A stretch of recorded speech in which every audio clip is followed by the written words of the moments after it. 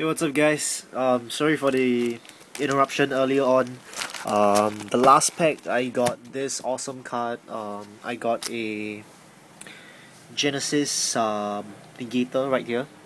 Quite awesome. It's a awesome box. I mean, I got 3 negators, one double R, two double R's, and the 3 main cards and everything. So couldn't ask for more.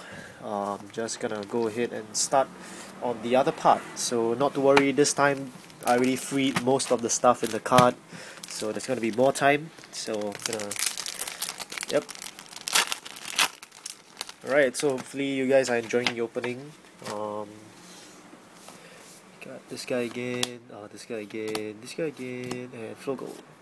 Alright, so we got a Genesis Maiden of Libra clone. Of course, everyone is familiar with Maiden of Libra. Who is it? Counterblast 2, attack hits a Vanguard. Attack goes through, draw a card, nothing much. This guy again, this guy again. And this is the critical trigger for Genesis. Alright, so I got another Dragonic Descendant. Awesome. And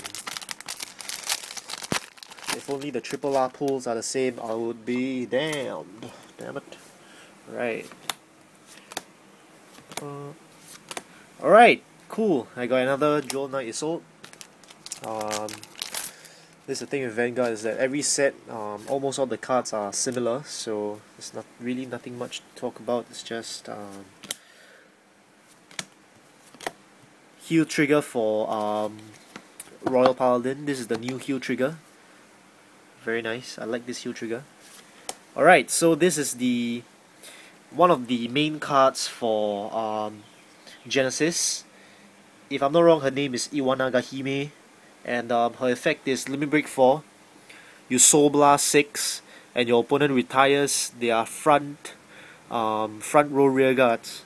So it's kind of like Vermilion, just that it doesn't hit the Vanguard with an extra plus 2k and stuff. But oh well. This card's effect is with this card, I think it changes the way people will play Genesis. And of course, there's another triple R that I haven't got. It's only the grade 3s that it's because Genesis, I personally find that it's kind of inconsistent, because it kind of like requires soul or not, like you are practically like kind of dead, and like the rear guards aren't that cool except for the Vanguard itself. So the next effect is Soul Blast 3. When this unit attacks, it gets a plus 5k and Lord. That's about it. And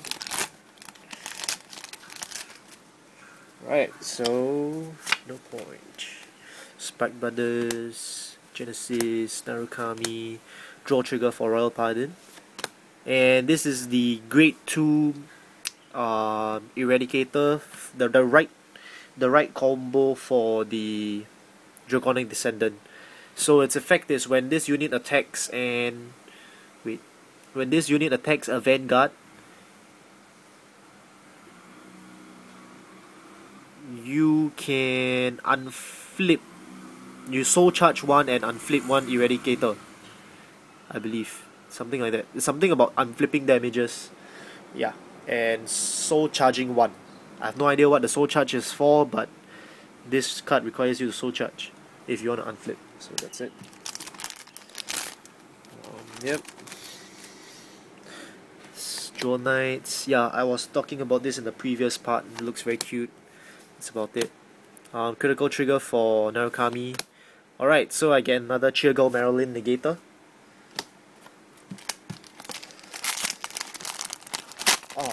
Second last pack. Alright, let's dive straight into Shoo. Alright, I get a Halo Shield Liberator. This is also a reprint. You can see the art right here. It's very awesome. It looks very nice, definitely nicer than the previous one.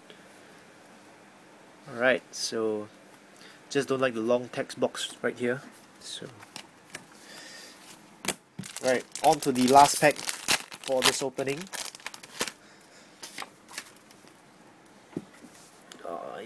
Yep. Right chain, starter, stand trigger for Genesis, and alright! Woo! I got another Liberator for Liberator of Round Tables Alfred. So it's very awesome. I got another 3 negators from this box, and a Round Table Alfred, and yep, I also got another Dragonic Descendant. So basically this box was another awesome box. It's just that it's a little, yeah, it's just these 2 cards that was like, these are the cheap cards that you can actually find on the market right now, followed with Chirgil Marilyn. Currently I think these 2 are actually the most expensive cards in the market. So thank you for watching. If you like what you saw, please don't forget to give this video a thumbs up, and subscribe for more Vanguard content, and you guys would see more videos coming up very soon. So yeah, thanks a lot for watching, and I'll see you guys really soon. Thanks guys, bye.